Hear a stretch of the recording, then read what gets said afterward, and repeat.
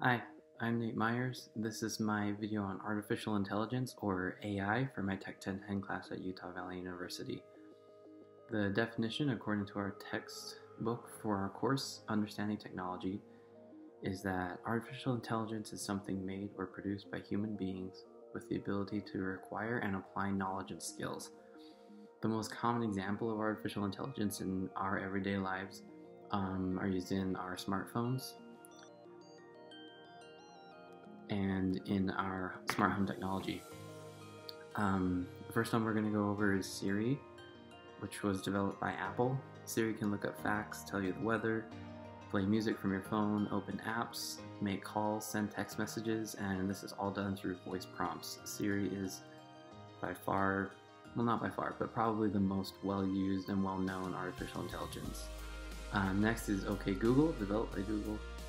Very similar to Siri, except more focused on the factual side of things. Obviously, it uses the best search engine in the world to find its data. Next is Cortana. Cortana was developed by Microsoft. This AI is based off of an AI from a popular video game series called Halo. It's not as well developed as Siri or OK Google, but the voice acting is better. It pulls from an immense library of pre-recorded sentences rather than just pulling each word individually. And lastly is Alexa, which is probably the newest on the list. Alexa was developed by Amazon. It can play music, answer questions, read audiobooks, provide sports scores, control light switches, fans, and garages in your home if you have smart home enabled.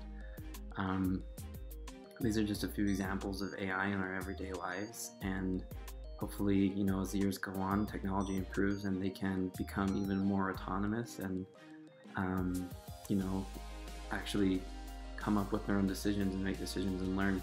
But as for now, they rely on voice prompts from us, but they can do amazing things and provide us with awesome information and just make life easier in general.